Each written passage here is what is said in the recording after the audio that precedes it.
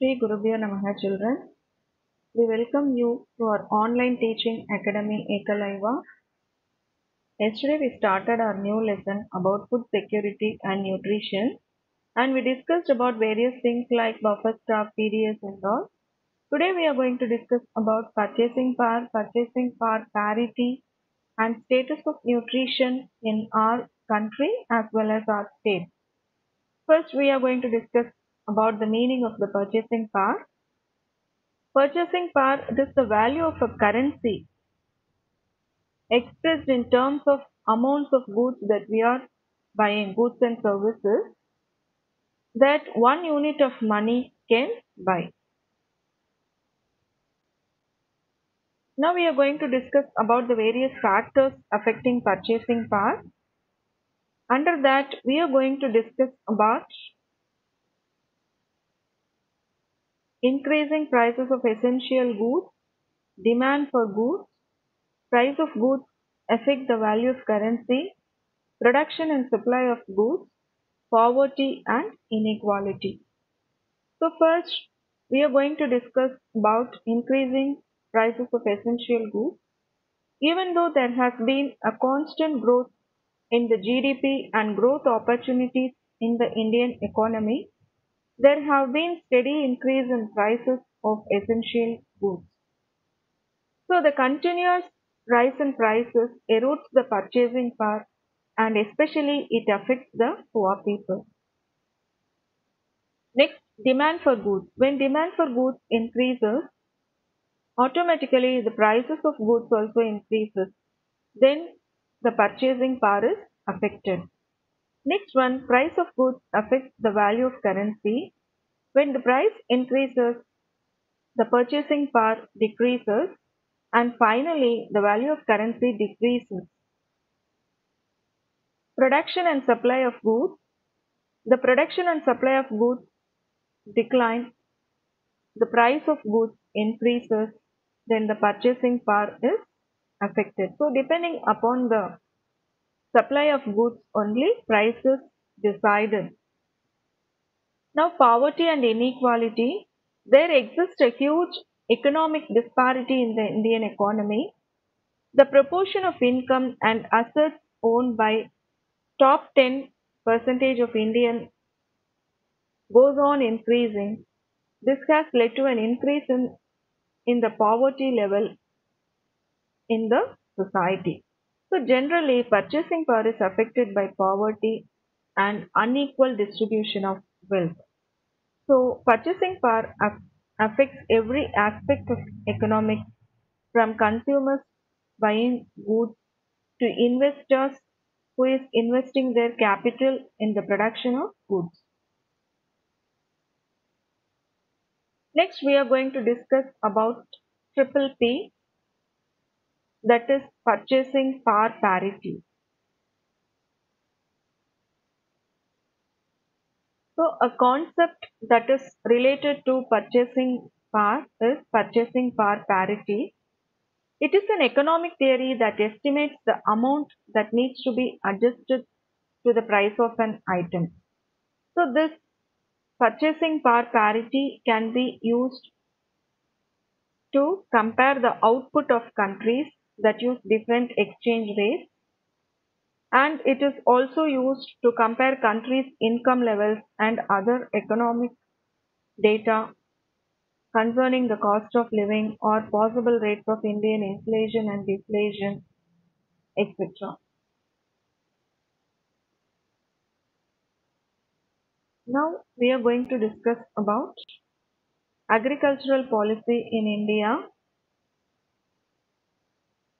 The new agricultural policy based on export of agricultural goods was announced by the central government in the year 2018. This policy states that the government has decided to remove some export restrictions, especially on organic and processed agricultural products. So agricultural policy of a country is mostly designed by the government for raising agricultural production and productivity, and also for raising the level of income and standard of living of farmers. Now we are going to discuss about the important objectives of India's agricultural policy.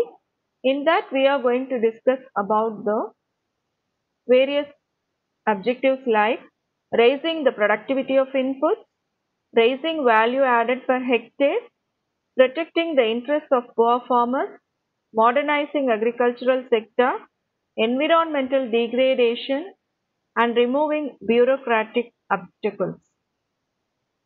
So first we are going to discuss about raising the productivity of inputs.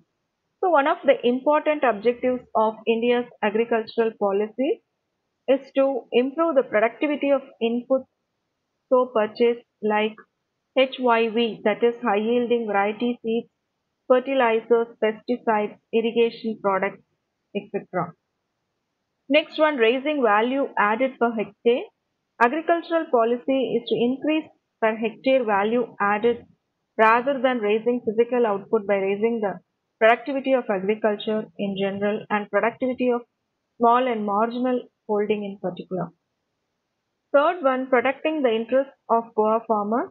Agricultural policy is proposed to protect the interests of poor and marginal farmers by abolishing intermediaries through land reforms, expanding institutional credit support to poor farmers, etc.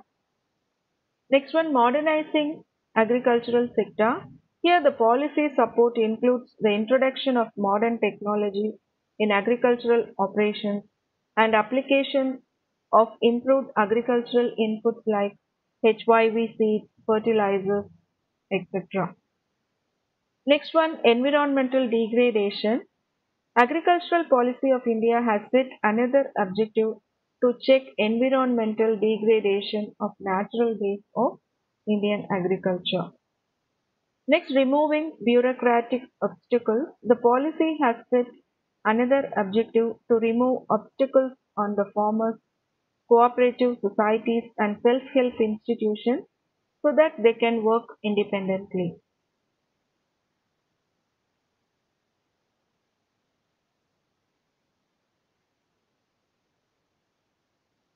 Next, we are going to discuss about multidimensional nature of poverty.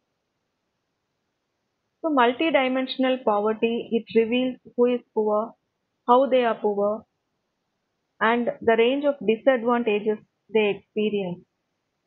So the multidimensional poverty index, it was launched by the United Nations Development Program, that is UNDP, and the Oxford Poverty Human Development Initiative, that is OPHI.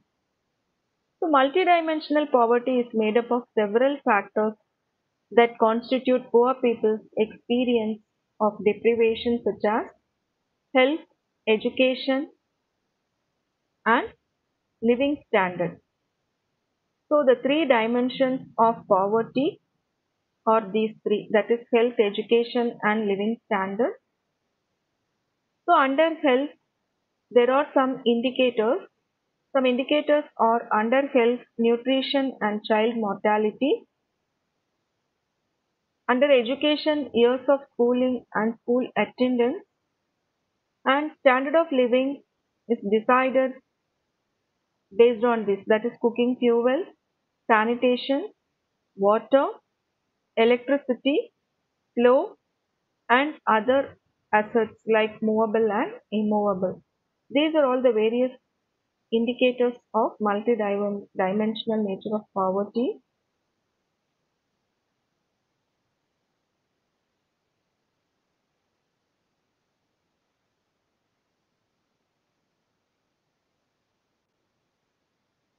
Next we are going to discuss about the nutrition and health status. Actually, food security includes nutrition security too. Though our country has reached self-sufficiency in food production, the nutrition status of the population has not seen corresponding levels of improvement.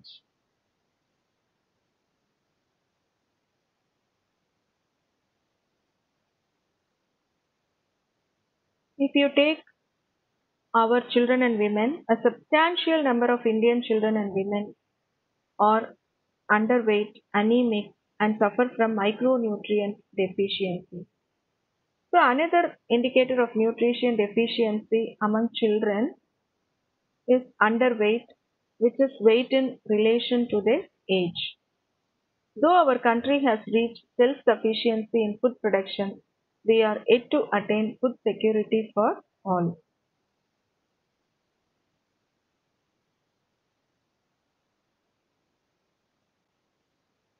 Now, nutrition and health status in Tamil Nadu. Tamil Nadu has played a pioneering role in bringing about significant changes in the health and nutrition status of children under 6 years of age, pregnant women, lactating mothers, and adolescent girls. The government of Tamil Nadu's successive budget outlays for nutrition and health are the highest in the country, especially the performance of ICDS. So, ICDS means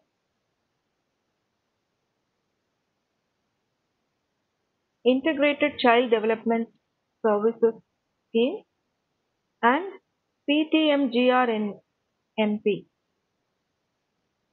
It is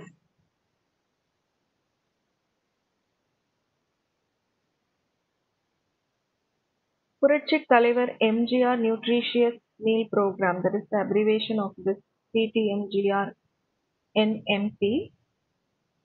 The performance of this ICDS scheme and this PTMG RNMP in Tamil Nadu are considered one of the best in the country. And if you take ICDS in Tamil Nadu, it is being implemented through 54,439 child centers, comprises of Anganwadis and mini Anganwadis in 434 child development blocks. If we move to PT MGR NMP, it is considered to be the largest noon meal program in the country for combating malnutrition among children, and also it increases primary school enrollment and reducing dropout rates. So other states in the country have modeled their noon meal programs along the lines of Tamil Nadu's pioneering efforts.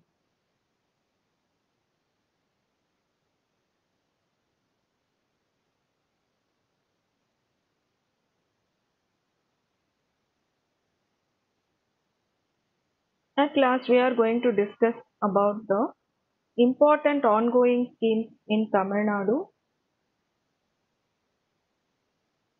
So, under Dr. Muthulakshmi Reddy Maternity Benefit Scheme, financial assistance to the tune of 12,000 is being dispersed to poor pregnant women.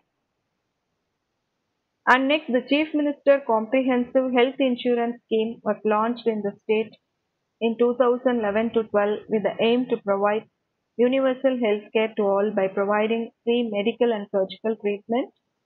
And Tamil Nadu Health Systems Project, that is TNHSP, has launched ambulance services free of cost, that is the 108 emergency ambulance service.